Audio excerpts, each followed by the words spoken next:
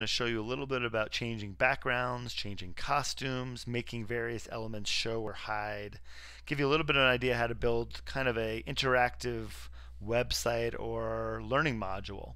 So in this case, I'm doing a choose your own adventure game, and the first thing I'm going to do is just show you what it does. So I'm going to click the flag, and you'll say, "Welcome to the Castle of Adventure. Where would you like to visit?" And you'll notice the desert and ocean buttons pop up right now. Those weren't showing at first, and I want to show you how that works. So I'm going to click over here quickly to the desert button. And you'll notice that when the flag is clicked, I've got it set to hide. The hide choice is under look, so you have a show and a hide. Coming back to my script, you'll see I've got it hiding when the flag shows up. And then in various scenarios, when different events happen, I'm either showing or hiding the button. That's all the button really does. And I'll show you a little bit more about how to make a message that you can broadcast in a little while. But for now, notice that when it receives a message called when I receive show locations, it should show the desert button. When I receive desert adventure, it should hide that button. When I receive going back to the castle, that hides the button.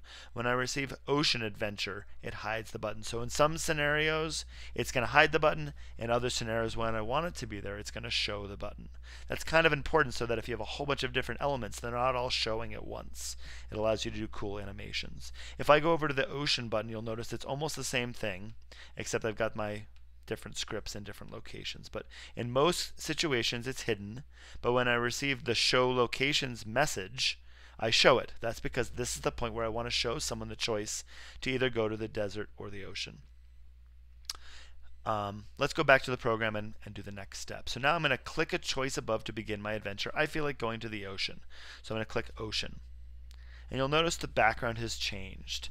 Not only do we get more messages about going swimming, but the background has changed and the costume has changed. So I'm going to show you how I changed both of those things now. So let's look at the stage itself. Let's click on the stage, and you'll notice that I don't have a lot of scripts here at all. When I receive a message called Desert Adventure, I switch the backdrop, not the costume, but the backdrop, to a certain backdrop called Desert 2. If I receive a different message called Ocean Adventure, then I switch the backdrop to Underwater 3. And there's another way to change the backdrop. You can actually change the backdrop from anybody's script. I also changed what the cat looked like. So let's look at that. When I received the Desert Adventure message, I switched the costume on the cat to Desert Cat. And then I make it say the message about welcome to the desert and that it's hot out here. That's all that happens. So as a user, what is someone going to do? The only thing they really can do is click the Return to Castle button. So let's look at what that does. If we click on the Return to Castle button, you'll see that most of the time it's hidden. But if someone presses the ocean, chooses the button to go to the ocean or the button to go to the desert, these two messages are sent. And then in either of those cases, I need to show the Return to Castle button if I'm in the ocean or the desert so I can go back. Now I've been talking a lot about messages, but I haven't shown you how to make one yet. So let's look back at the beginning and look at all the different messages. You'll notice I'm broadcasting show locations. To make a new message called show locations, I just went down here and I clicked new message and I typed something like show locations. If instead maybe I wanted to add a new location and I wanted to go somewhere else, maybe I would write like space adventure. Now I haven't made this module yet, but I could create another button called space, and I could create a whole other series of scripts that allow someone to choose to go to outer space also. Now if anyone ever wanted to, they could come to the events tab and say when I receive, and pull it in and choose to go back to the castle, go to the desert, go to the ocean, go to space, or again this is my show locations choice on the main screen. These are all different messages I can send from one script or sprite to another.